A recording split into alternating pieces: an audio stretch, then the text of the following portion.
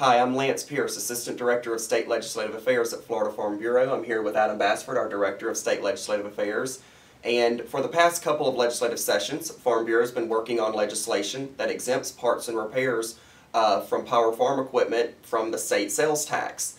And after a lot of hard work by Farm Bureau members and our bill sponsors, that legislation passed during the June special session in 2015 and went into effect July 1. Can you tell us a little bit about the bill and a little bit about the impacts that that bill will have on our farmers and ranchers? Absolutely.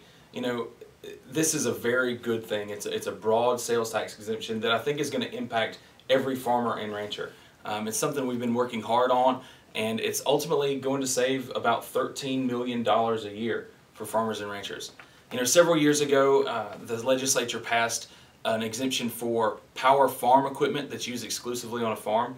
The statute says that power farm equipment is that piece of equipment that is powered or another piece of equipment that is drawn by that power farm equipment to be used in agriculture. So things like tractors, hay balers, discs, plows, even pumps and electric motors, those things are included in power farm equipment, and they've been exempt from sales tax for a while.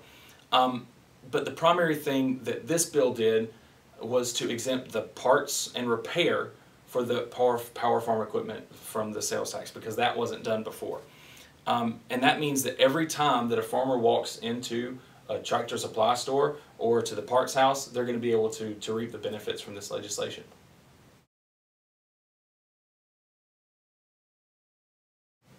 So explain a little more about how that works. When farmers buy parts to repair their tractors, those are exempt. But what about costs of maintenance, or how about if a dealer or repair shop does the repairs? Right. I mean, generally when you think of parts and repairs, you're thinking about just those pieces that are used to make the repairs. But really this exemption is pretty broad. And so things like batteries, hoses, belts, things that you would consider maintenance, even lubricants, hydraulic fluid, motor oil, those things are considered to be parts and repairs for power farm equipment, and they're going to be exempt too. And like I said, again, it's broad, and so even accessories to that power farm equipment. Think a GPS unit on a tractor, or even radios, even smart sprayer technology. That kind of stuff is going to be eligible under this exemption too.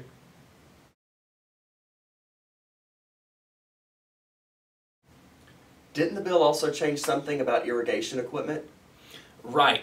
Up until this point, irrigation equipment, the only way to get the sales tax exemption was if it was part of a greater package that had that power unit associated with it. So if you bought an entire unit that had a pump, that had a motor, altogether that was exempt. But if you bought the pipes separately or you bought the nozzles separately, those weren't exempt. Now this bill changed that, and so no matter what part of that irrigation equipment you buy, it's going to be sales tax exempt.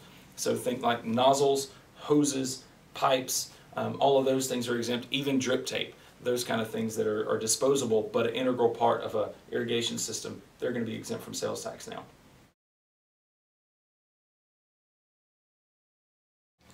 So those are some pretty significant changes to how the tax code handles power farm equipment. The bill also provides for a sales tax exemption on trailers. Can you tell me a little bit about that? Right. Trailers are widely used on farms. I mean, we have to have them to haul our equipment, to haul our products, and so it was natural to try to get those exempted from sales tax as well. But we kind of had to put some limits around what trailers were eligible for the sales tax exemption because of the price tag of the tax package. And we did that in a couple of ways. One limit we had to put on there was based on the weight of the trailer. So if a trailer is 12,000 pounds or less, then it's going to be eligible for the sales tax exemption. Anything above 12,000 is not. But that 12,000 pound limit really catches a lot of trailers. Things like livestock trailers, even some heavy duty goosenecks, even some semi-trailer box trucks, box trailers are going to be exempt from that and fit under that 12,000 pound scenario. The other limit we had to put on it was a price limit. So the first $20,000 is going to be exempt from the sales tax. Anything above $20,000, you have to pay the sales tax. But really, again, most trailers that we see that are used in agriculture are going to fit under that $20,000 scenario.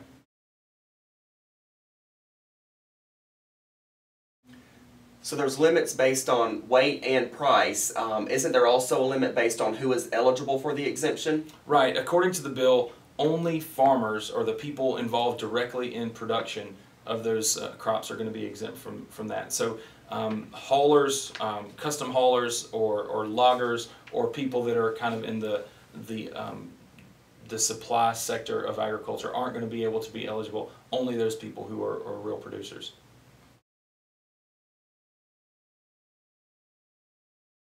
So there's been a little bit of confusion about whether or not things like tires and repair parts are sales tax exempt on trailers now.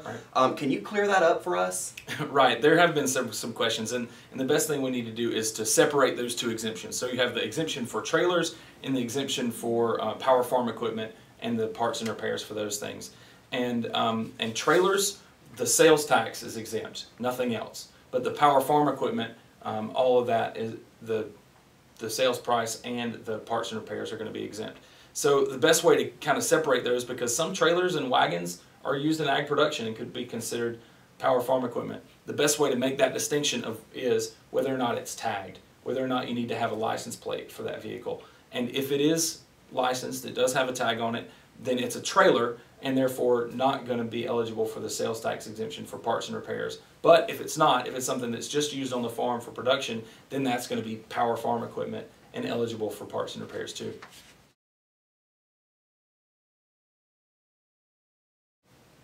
So is there anything that farmers need to do to be able to get the exemption? How does the guy behind the counter at the home improvement store or the local store know that the PVC pipe that you're purchasing that's going towards your irrigation equipment is supposed to be sales tax exempt? Right. Well, you have to have a certificate in order to get these exemptions. And basically what that certificate says is that I, the farmer, certify that I'm really eligible for this sales tax exemption. I am going to use this PVC pipe for my irrigation system, and it's eligible. And basically it says I take the responsibility on me, and the retailer doesn't have responsibility for any kind of fraud that may take place. And we hope to trust our members to do the right thing, but there are probably some bad actors that'll try to get a sales tax exemption. But this certificate basically absolves the retail establishment from any liability due to that. And so you can get those certificates on our website. The Department of Revenue basically has a template that we've posted on our website that people can get available there. And what you do is you just simply fill out that certificate saying what parts and repair, or it's just the power farm equipment, what is eligible. You sign that and hand that to the retail establishment, and it should work pretty well. Well, thanks, Adam. I think that clears up a lot of questions we've been hearing about the sales tax exemption. As always, we have more information posted on our website, www.floridafarmbureau.org, and our members can always contact us here in our state legislative office in Tallahassee.